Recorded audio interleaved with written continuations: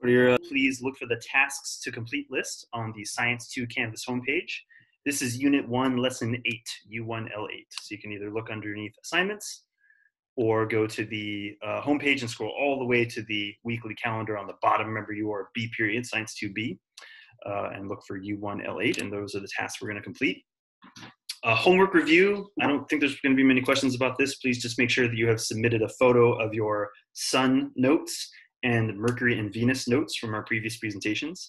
If you missed those, you can find the video on Canvas as well, so just watch them on your own time and take some notes and submit a photo.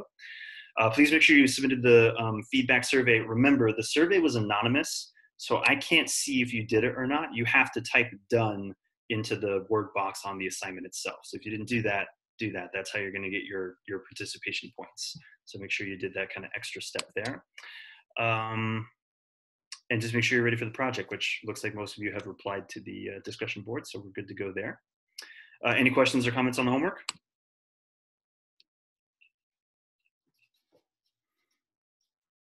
And again, if Canvas is giving you a hard time with file uploads, you can email things to me if you need to, but that should be kind of like the last minute thing. So, all right, let's see what you remember from our sun presentation. I have a short little Kahoot that we're going to play through that is somewhat based on the presentation you all heard on the sun. So if you're not sure about something, just take your best guess. I assume you are familiar with Kahoots. All right, share my screen here. Here we go.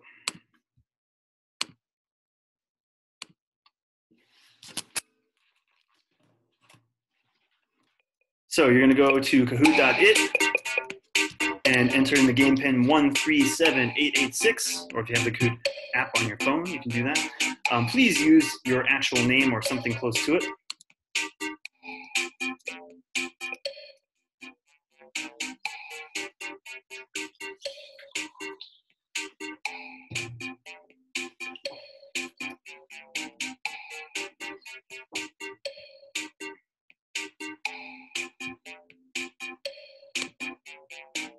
Visible. Hey, awesome. All right, we got everybody now. But join code's always available on the bottom of the screen if you get kicked out. Let's do this. 10 questions. The sun is the center of what?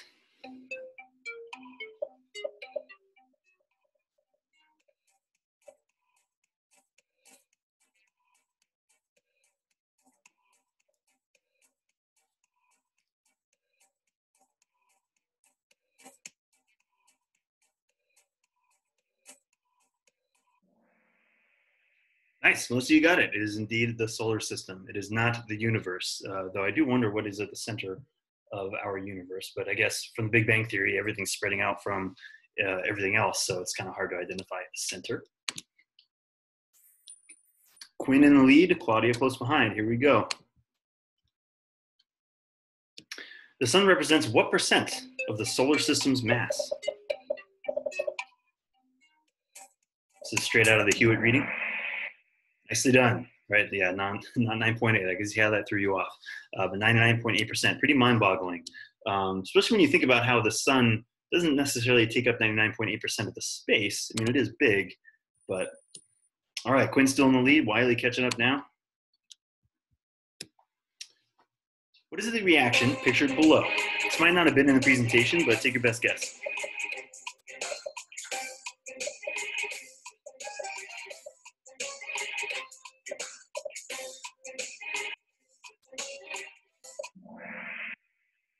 Nice, about half of you got it. It is nuclear fusion. There's so much pressure. I think this did come up in the presentation about how much pressure there is in the core of the sun, and it forces hydrogen atoms together to form helium. We call that fusion. It generates tons of energy. Hey, Wiley's taking the lead. Alex close behind. The sun's diameter is roughly how many times the size of Earth's diameter? And I'll warn you, it's not as big as you might think.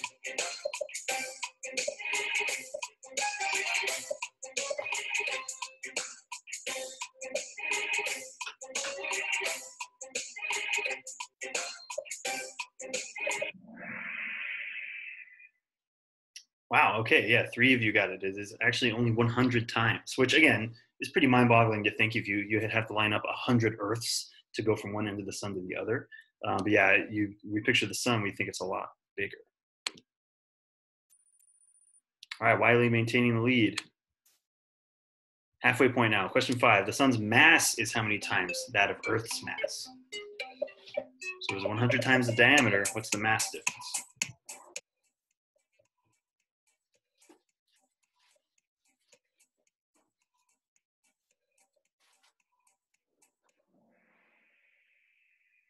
Nice. Only 3 of you got it. It is 1,300,000 times the mass. Again, kind of relates to that whole 99.8% of the mass of the universe. Or I guess, sorry, of our solar system, I should say. All right, Wiley's still in the lead. Here we go. Which portion of the sun is closest to the Earth? They talked about the layers of the sun. So which layer is closest to the Earth?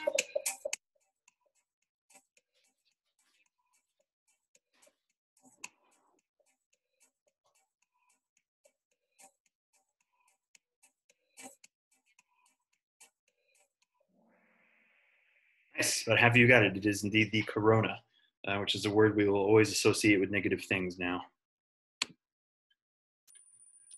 All right, Soph taking the lead. Here we go. Which state of matter requires the highest temperature?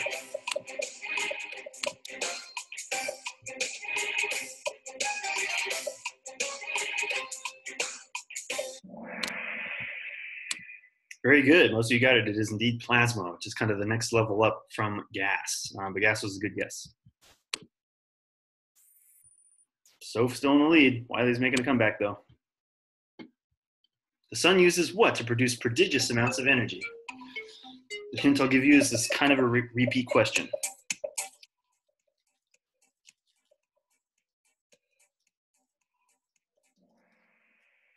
Very good. It is nuclear fusion. Again, bringing 2 hydrogens together to make helium.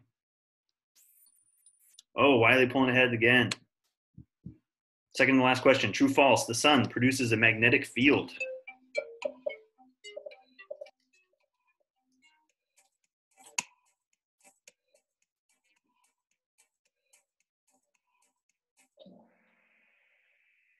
Very good. It is true. We learned about how comets have tails and talked a little bit about the aurora borealis here on Earth too as a result of the magnetic interaction between the sun and Earth. Alex now in the lead. Here we go. Last question. The solar wind is what? What is solar wind?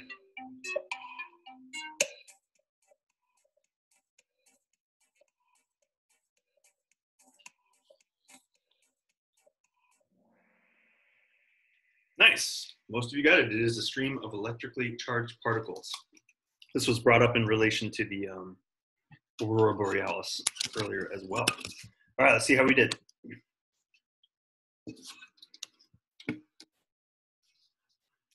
Way to go, Quinn.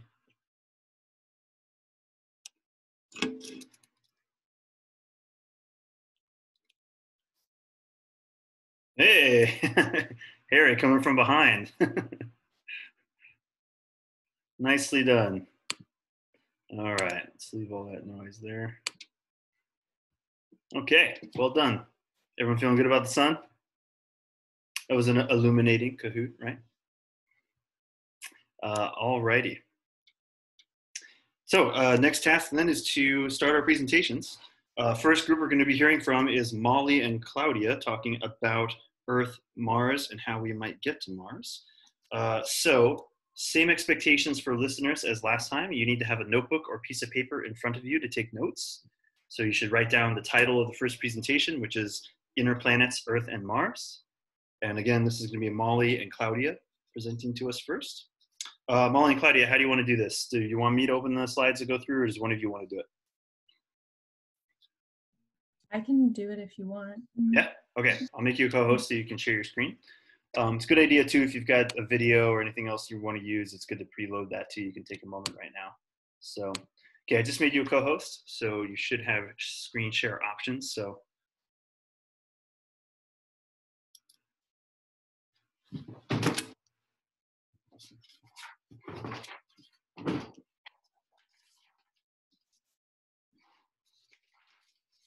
And again, Um, I'll set a timer. I mean, again, hopefully you don't go longer than 15 minutes. That will be, I'll give you a little warning at that point, but most groups have been around 9 to 10 minutes. Um, Claudia, feeling ready? yes. Okay, then I think we are ready to go when you are. Okay. So today, Claudia and I are going to be talking about the inner planets, specifically Earth and Mars, and how humans plan to reach Mars. So important vocabulary is you should know that the habitable zone is a region that is not too close and it's not too far from the sun, and it allows water to exist on these planets. So if you look at the picture over here, it shows Mars. And in 12.5 billion years, the habitable zone will shift, and Jupiter and Saturn will then be in the habitable zone. So the carbon dioxide cycle is a thermostat that keeps global temperatures from reaching harsh extremes, and the magnosphere I think is it's the region. magnetosphere. Thank you. Is the region surrounding the Earth or another astronomical body in which its magnetic field is predominant effective magnetic field. And that's kind of what, if you go back 2 slides, that's what was coming up in that Kahoot a little bit, right? And that's emitted from the sun, and Earth actually has its own that protects us from a lot of those harmful things from the sun, which you may or may not mention. I think it was mentioned in our last presentations too. The other thing, the carbon dioxide cycle. So wait, because I've been hearing all this stuff about how bad CO2 is, and it's, we're pumping our atmosphere full of it. But would you say it's true that we actually do need some carbon dioxide in our atmosphere? Yes. We do. Again, common misunderstanding. So cool. All right, keep going. Okay. So the major properties of Earth is 71% water, 34.6% iron, 29.5% oxygen, 15.2% silicon, 12.7% magnesium, 2.4% nickel, 1.9% sulfur, and 0.05% titanium. And Earth is 5.2 grams per cubic inch. That's its density. And Earth is one of the densest bodies in our solar system, which a lot of people don't know considering the size. And Mars is, and it has less than 1% oxygen, which means that if we were to go to Mars, we would not be able to breathe on our own if we're on Mars, because there is not enough oxygen for us. So we would need, say, an oxygen tank or something else to help us breathe. And the average temperature on Mars is negative 80 degrees Fahrenheit. And Mars has a very thin atmosphere, so thin that sometimes when satellites are put into Mars's atmosphere, they can be pushed out by winds that then the satellites get lost, and it kind of goes to show how thin the atmosphere is, and it can not hold very much in it.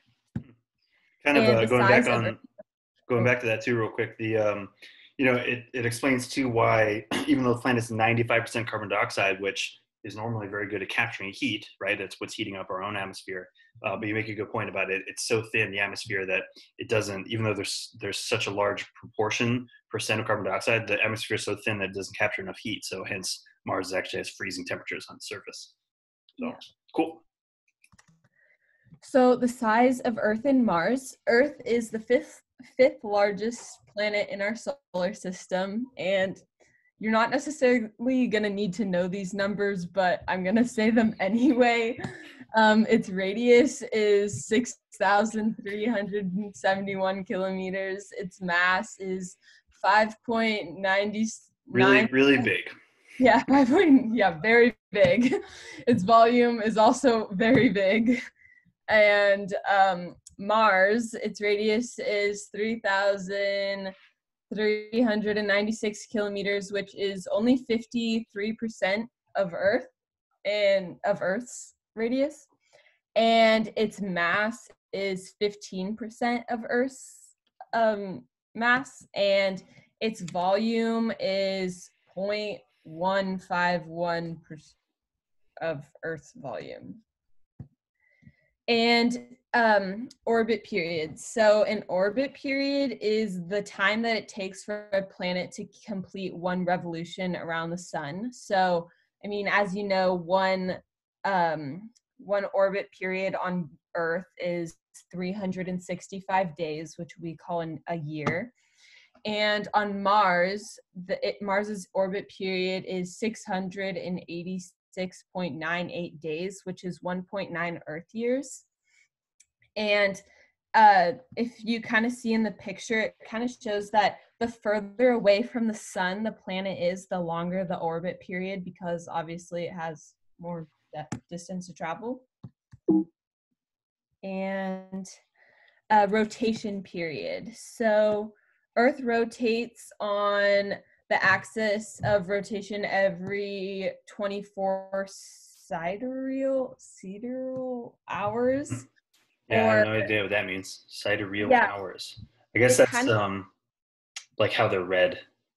Yeah, so we actually go around the axis a little over once every 24 hours, considering that we really go around 23 hours and 56 minutes on a regular clock. And basically the axis of rotation on Earth is an imaginary line that goes through the North and South Pole. So that's kind of interesting. And on Mars, the rotation period is, so its axis of rotation rotates 25 degrees, and the planet completes its rotation in 24.6 hours.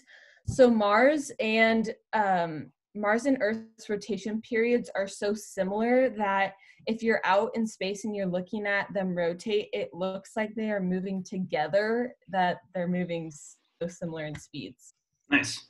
Cool thing too about the wobble, that rotates 25 degrees, meaning like it wobbles back and forth on its axis, which Earth does as well, though not as dramatically, but that's what produces seasons.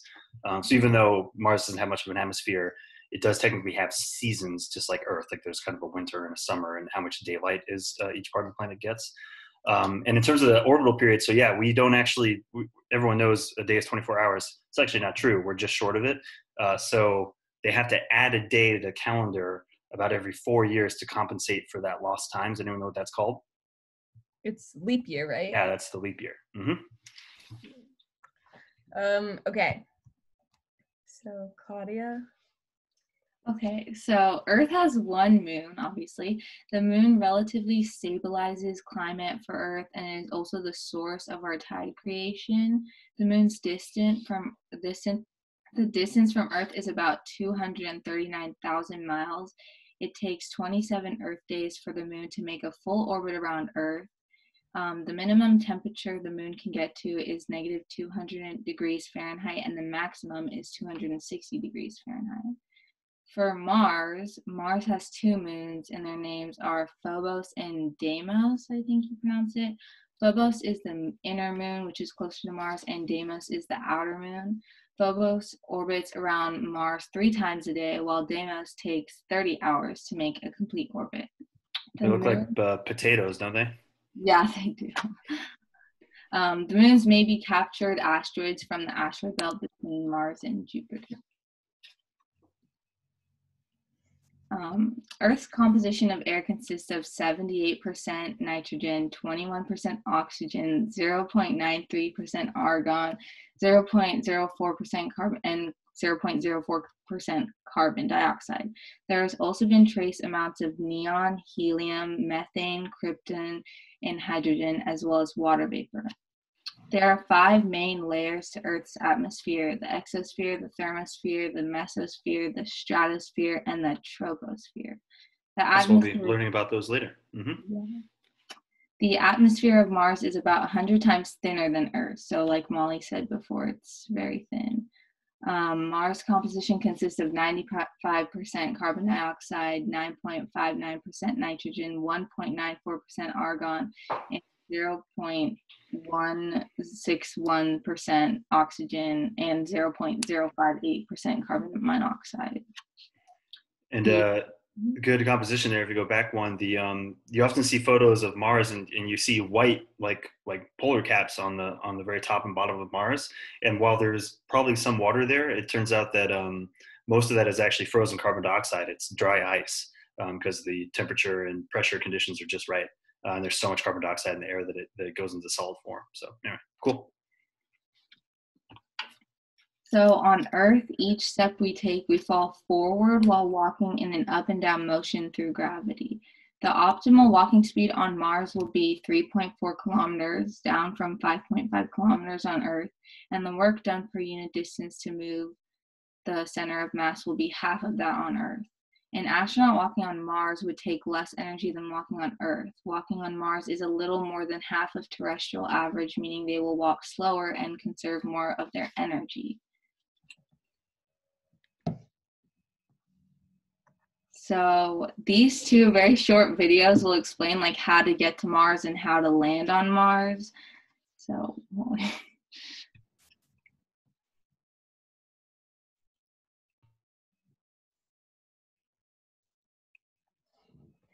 Sorry, guys. How do you get to Mars? If you want to send a spacecraft all the way to Mars, first you'll need a fast rocket to escape the pull of Earth's gravity. The heavier your spacecraft, the more powerful your rocket needs to be to lift off. Next, make sure you launch at the right time. Mars and Earth orbit the sun at different speeds and distances. Sometimes they're really far apart, and other times they come closer together. About every 2 years, the two planets are in perfect positions to get to Mars with the least amount of rocket fuel. That's important. The total trip is over 300 million miles. Finally, make sure your aim is right. You can't shoot for where Mars is at launch time. You have to aim for where it will be when you get there. It's a lot like how a quarterback passes a football. Also, you may need a few thrusts to correct your direction along the way so you don't miss Mars. If all goes well, you'll get to the red planet in about 7 or 8 months. Then, if you actually want to land on Mars, well, that's a whole other challenge. Nice.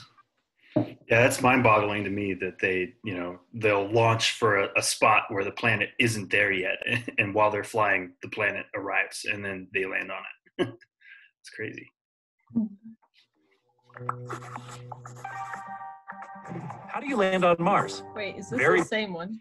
No, it's the landing on Mars. Oh, okay. Carefully. Your spacecraft hurtles toward the planet at thousands of miles per hour, so you'll have to hit the brakes in a hurry. First, your capsule needs a heat shield. It protects the spacecraft inside from the heat and friction of entry into the atmosphere. Friction slows you down over 90%, but not enough to land safely. Use a parachute to slow down even more. Still, falling at over 100 miles per hour, you need the right system to land safely. Here are some options. With a small to mid-sized rover, use a cushion of airbags along with retro rockets. Impact at 30 miles an hour and bounce to a stop. With a large lander, use retro rockets and landing legs to touch down, going about 6 miles an hour. Or with a large heavy rover, use a big jetpack to slow down to under 2 miles an hour. Then gently lower it on cables to land on its wheels. Any way you do it, you'll need skill and hard work. There's nothing easy about landing on Mars. Nice. It's funny because all those examples I showed you are ones that they've used. The rovers, the first rover landed on those little like balloon cushion things. I think the second one had that little like top capsule that kind of dropped it down and let it go at the right moment, which is all fine for a robot. They can experience a lot of G-force and can stop and start suddenly. Do you think it would be easy on a human body to do something like that? No. Right. So yeah, we'd have to change things up. Yeah, those are great. So for Elon Musk's website provides a generous amount of information regarding his mission Mars plan. The spacecraft he plans on releasing to Mars is called Starship, and Starship has claimed to carry up to 100 people up to Mars. It will be the world's most powerful launch vehicle ever developed, with the ability to carry in excess of 100 metric tons to Earth's orbit. The design has yet to be finalized, but that picture right there is what they are planning for it to look like. Starship spacecraft and super heavy rocket work together to represent a full reusable transportation system while carrying both crew and cargo to Earth's orbit, the moon, Mars, and beyond. Refilling on orbit enables the transport of up to 100 tons all the way to Mars. The cost of oxygen and methane is extremely low, so if the tanker ship has high reuse capability, the primary cost is that of the propellant. It is capable of on-orbit refueling and leveraging Mars's natural H2O and CO2 resources to refuel on the surface of Mars. For landing on Mars, they will expect to see ablation of the heat shield due to the vehicle coming into Mars's atmosphere so hot. But the heat shield is designed to withstand multiple scenarios. There will just be an act of wear and tear. Here is the simulation of Starship landing on Mars from SpaceX's website. Nice. And the super heavy, those rockets I'm referring to are those reusable ones that SpaceX uses. They launch into space and then they come back down. If you haven't seen footage of that, you should check it out. It's really cool. Just scroll all the way to the bottom, Molly. Okay. Yeah, right there. Oh, Fancy okay. website. Got it. Yeah, it's really fancy.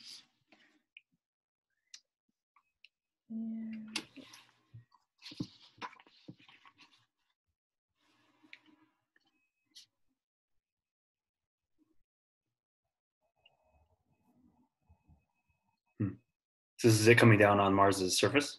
Mm-hmm. Yeah. So they talked about ablation of the heat shield, meaning they're just hitting the atmosphere really fast.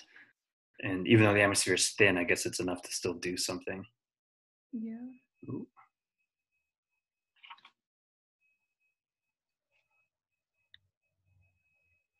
Yeah, we don't have to watch the whole thing. Okay. Okay. We'll Cool. skip They're through gonna it. kind of slowly go down. Over here.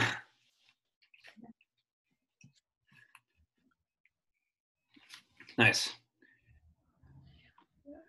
Yeah, it seems pretty crazy, but again, everyone, no one thought that the reusable rocket idea that SpaceX is now using would work, and they got it to work. So.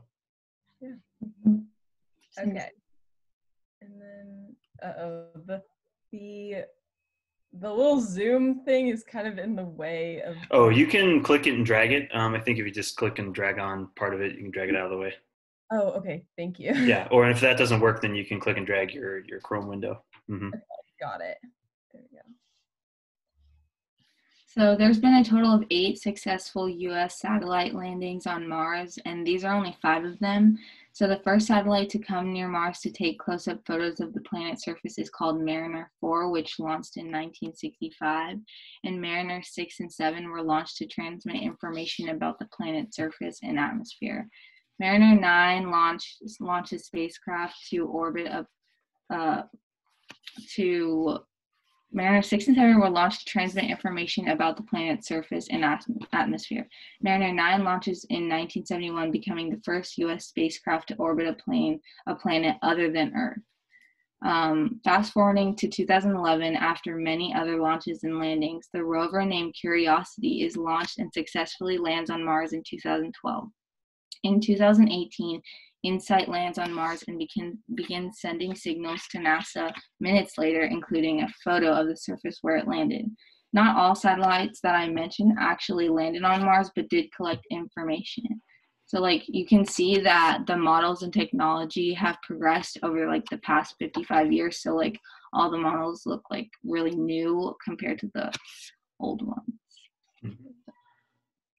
And that's all. Thank you. Awesome. Thank you. All right, can everyone unmute yourselves, please?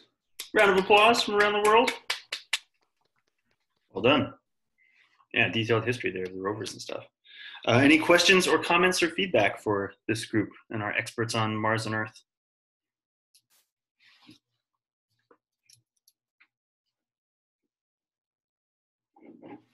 How many of you have seen the movie The Martian with Matt Damon? Usually a good number of people. Anyone read the book?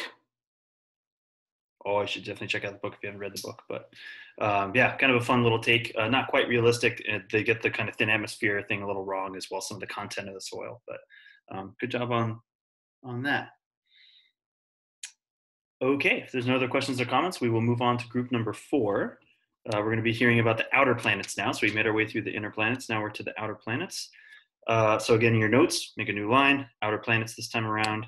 And we'll be hearing from, lost my list here, of course. Joyce, Angel, and Lauren. Lauren, are you going to be helping, or I think you've been out a little bit, right? I'm not sure. I only added like videos into it, so I don't really know about the information that's on it yet. Okay, all right. Well, Joyce and Angel will let you run things then. We can check out your videos at the end, Lauren, or anything you added. Okay, Joyce, Angel, and Lauren, how do you want to do this? Someone, you want to pull it up, or do you want me to pull up the slides and go through them as you talk? I can share my screen. Okay. I think Angel's been dropping in and out. Is Angel here? Are we missing him? We are missing him. Yeah, I'm here. It's just my Wi-Fi. It's been really bad. I don't know. Yeah, I know. I've been rejoining you. So all right. Well, let's hope it holds. If not, you can Claudia and Lauren can just wing it. All right. So Claudia, I'm going to make you a co-host. You should be able to then share your screen. Everyone else, just make sure you've wrapped up your notes on the inner planets and are ready to take notes on the outer. I already presented, Mr. Hay. Oh, my bad. Sorry. Who am I looking for? Joyce. Joyce. My bad. Joyce, you said you're gonna do it? Yeah. Okay. Sorry about that. No, Claudia, you're gonna present again. Again. All right. I'm pretty sure I made you a co-host. Yes. Okay. Joyce, so you're set. All right. So the outer planets, Jupiter, Saturn, Uranus, and Neptune, by Joyce, Angel, and Lauren. Okay, so what are the outer planets? All 4 planets are made up of gases and have rings spinning around them. They also have large numbers of moons orbiting around them. Our first planet is Jupiter. Jupiter is called the giant gas planet. It's covered in giant, thick red, brown, and yellow white clouds. Jupiter is also the largest planet in the solar system. It's mostly made up of hydrogen and helium. The temperature of the Jupiter is about negative 145 degrees Celsius. There's no firm surface on Jupiter, so if you were to stand on Jupiter, you would just sink down and get crushed by the pressure. The little red spot on Jupiter is a storm that's been going on for at least 306 years. Also, Jupiter has 79 moons. They also, and that storm is isn't it like several hundred times the size of Earth too, or something like that? It's something crazy. It's like so huge. Cool. Our second planet is Saturn. It's the second largest planet in the solar system. It's mostly made out of helium and hydrogen, just like Jupiter. It has a metallic core made out of metals like iron and nickel. Saturn has a temperature of negative 285 degrees Fahrenheit. Saturn also doesn't have a surface. If you try to walk on Saturn, you would fall into the planet and get crushed by the temperatures and pressures. Saturn has 62 moons. The ring around Saturn is made up of little parts of asteroids, shattered moons, comets, and etc. Okay, Uranus. So Uranus is the 7th planet from the sun, and it was also the first planet found using a telescope. It has 9 inner rings and 2 outer rings. Its properties are water, methane, and ammonia ice, and it's 80% of its mass. It also orbits around the sun on its side, so its tilt causes seasons to last for about 20 years. Its size is 31,763 miles, and 1 day is 17 Earth hours, and for a complete orbit around the sun, it would take 84 Earth years. It also has 27 moons. Its largest moons are Oberon and Titania. It's composed of hydrogen and helium, and if an astronaut stood on the surface, it would just sink into the icy center. Nice. Go back one. Again, a lot of people don't realize this, and it's hard to see in the picture, but yeah, it does have rings. All the outer planets actually have them. And you can find pictures of Uranus that it's tilted on its side, which is kind of what you're getting there with the seasons lasting so long. You think of Earth having north-south. Uranus is technically then on its side that way, right? It's spinning like it got tilted over, and that's how it's spinning. And so the rings reflect that as well, which is kind of interesting. So, all these planets, they spin so fast. That's what's really crazy about the gas giants, and maybe one reason why their atmospheres are so violent, but cool. Neptune. So Neptune is the farthest planet from the sun, and it spins on its axis very rapidly. It has 6 faint rings, and it's Its properties are a mix of water, ammonia, and methane. Its size is 15,299 miles. And 1 day on Neptune is 16 hours, 16 Earth hours. And 1 year on Neptune is 165 Earth years. It also has a very active climate. For example, one of the storms called the Great Dark Spot lasted for about 5 years. And it also has 14 moons. Its components are methane, which is what gives Neptune its deep blue color. And if an astronaut were to stand on its surface, they would just sink down into it. I can't really see it because the zoom thing is blocking. You can move things around, but yeah, it has gaseous layers. Yeah.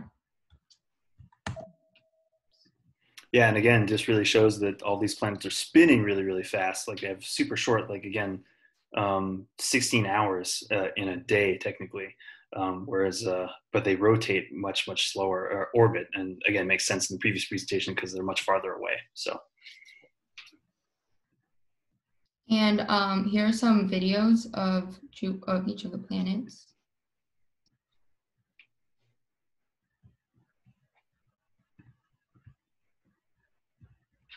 Oh, I think it takes a while to load.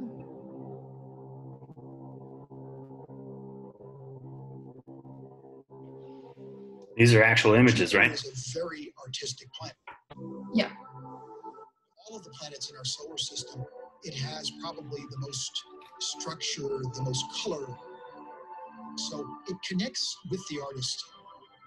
But the idea that you can couple our scientific imaging and understanding of the planet with artistic representations of not only what the planet means, but what exploration means, has been very valuable to the mission and to the public.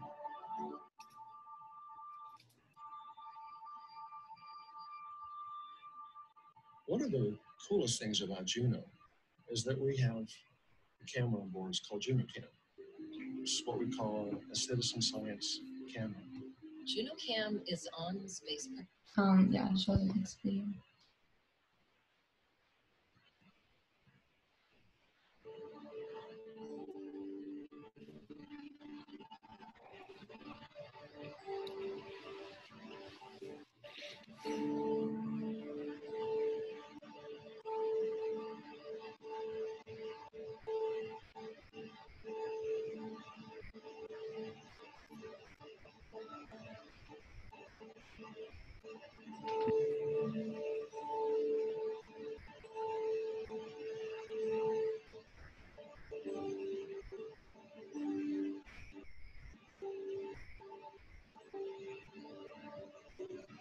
Yeah. I wonder how much of this is based on real images too, or just rendered.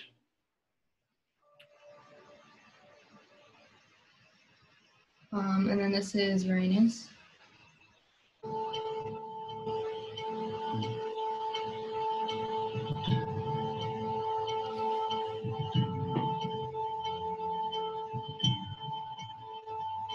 That's cool.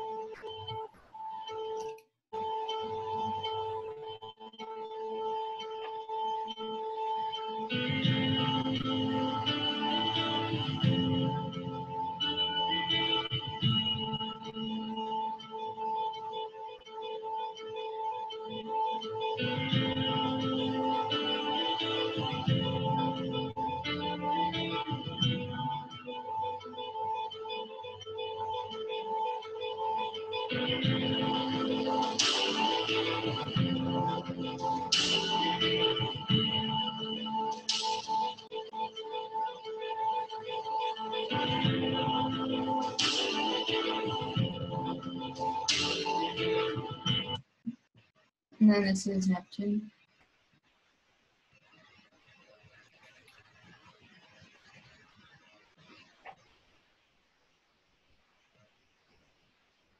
Now we have some hints from Earth-based observations that Neptune had a few clouds, and at least that was better than Uranus. But we really weren't prepared for the spectacular weather activity that was found. In fact, Neptune is the windiest planet in the solar system, and I was totally unprepared for that. The winds are 325 meters per second. That's the speed that the great dark spot is moving relative to the inside of Neptune. Everything's going to the east, but the great dark spot is going more slowly to the east than the inside of Neptune. We had expected, because Neptune is not tipped on its side as a planet, but is an upright planet, that the magnetic field axis would be aligned with the rotation axis. That is, the poles would be near the rotational pole. And we were surprised again. The magnetic field is tilted by 47 degrees in the case of Neptune, and its center of the magnetic field is offset by almost 2/3 of the radius of the planet. Its magnetic field is somewhat weaker, only about half of that of Saturn's, for instance, at the surface. And its magnetic field extends only about 400,000 miles from the surface. We did discover that the rotation period of the magnetic field is about 16 hours and 7 minutes, faster than Uranus, but slower than both Jupiter and Saturn.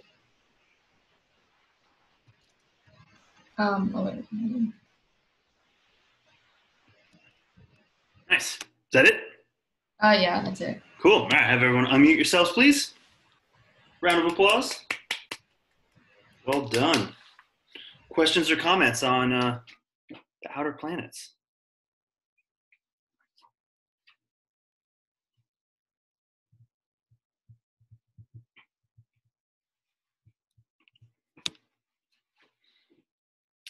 Thought that video footage was really cool. It's cool seeing the actual. I encourage everyone to go look up the images of Saturn in particular, or Jupiter. Just the way the wavy gases and stuff. It looks really cool. I'm really fascinated by looking at some of that stuff, and that I think they've gotten some pretty good close-up images. It's interesting to see like Saturn, Uranus, Neptune are so much harder to reach. Really beautiful model of how Neptune's like tilted on its axis though as well, and the way it's spinning. Seems kind of weird. You wonder what that says about the core and stuff, but awesome. All right, well, thank you very much to the groups who presented. For everyone who is listening, make sure you have wrapped up your notes on those presentations and submit photos to the associated assignments. They're right there on Canvas. That's part of the homework on the bottom of the tasks to complete list. Obviously, if you gave the presentation, you don't have to submit an image of notes for it. Okay. So last thing I wanted to touch on in our last few minutes here was grading. I'm still working on catching up on my grading, so you don't have grades entered for everything on Canvas. I'm going to try to do that this weekend. This is sort of a reporting period. It's not, we're not publishing grades, but if you've got a lot of missing assignments and things like that, you'll be getting notes from your teachers. And so I wanted to show you, I'm hoping most of you are aware of this already, but if you're not, note that if you go to the Science2 Canvas homepage, and I thought I had one open, but I'll just go home here. And I'll go into student view just so you can see, I mean, it doesn't make that big of a difference, but.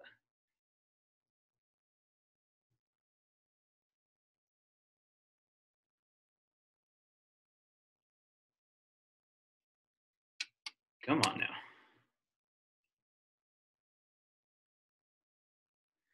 Look at the menu on the left side. You've got home, announcements, assignments, discussions, and what I want to draw your attention to is grades. If you click on grades, it takes you to a list of all the assignments we've done in Science 2 so far. It shows you the score that I've entered for anything that I have graded.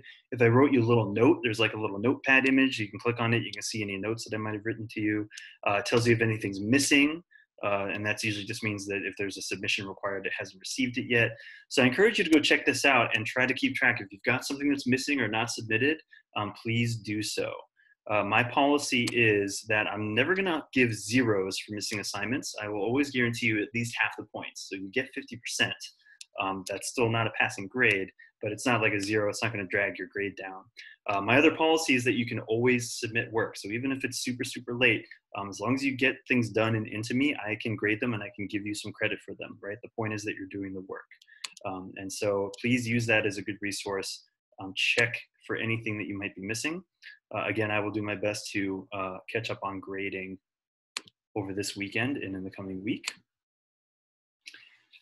And let me know if you need help on anything. I'm happy to walk you through stuff. Okay, so homework is a lot of the same old stuff. Make sure you're catching up with missing assignments. The next groups that we're going to hear from, please make sure you are ready to present. That's going to be Sean and Quinn on life in our solar system, and Sophie, Flores, and Jessica on Earth's moon. Please make sure you're submitting photos of all of your notes to the associated assignments. And the next thing is going to be a little activity we're going to do. Since we learned about the inner and outer planets now, I want to do a little drawing activity where you're going to be drawing the planets to scale. And so this is the one other little homework thing. It's on the bottom of the task to complete list, is drawing the planets to scale. You're going to need your compass for this. Hopefully most of you have gotten your compass for drawing circles. I have written instructions and video instructions on the assignment itself, but you're going to draw all 8 planets on a single piece of paper. It should look something like this. You don't have to show them in order or anything like that. We already did that with our spacing, walking the solar system thing. But instead, you're going to use a compass, and you can color them in later. But you really see how big the outer planets are, and then these inner planets are just these tiny little things. But again, I have written instructions in a video that will guide you through all that, and you just need to submit a photo of your drawing when you are done. Any questions on the homework?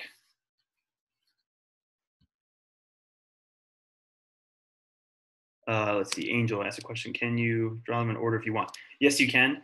It's going to be a little hard to fit them on the paper. You could be able to pull it off, but you want to make sure you can fit on one sheet of paper is going to be my one thing. Or, I mean, honestly, if you want to draw them in order, that's fine. And just maybe tape 2 pieces of paper together, and you can just submit 2 photos of it. So, good question, Angel. Any others? Okay, with that, then honestly, I know we still have like 8 more minutes left, but I am going to let you go. Lauren, I'm going to ask you to hang out just for a little bit afterwards, so that's okay with you. Otherwise, everyone else, thank you very much. Enjoy the weekend. Thank you.